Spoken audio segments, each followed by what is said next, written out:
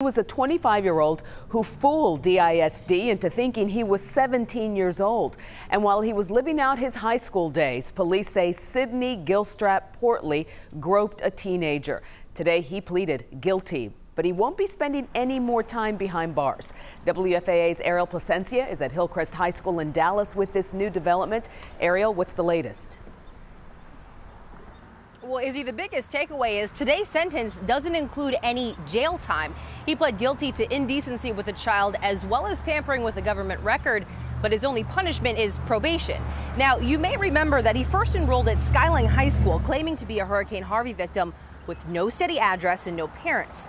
Sidney Gilstrap Portley later transferred to Hillcrest, where he joined the basketball team. Problem was, he was 25, not 17 years old. His real name was Sidney Gilstrap Portley, not Rashawn Richardson, and he'd already gone to high school at North Mesquite. It was one of his former coaches there who recognized him at a baseball game.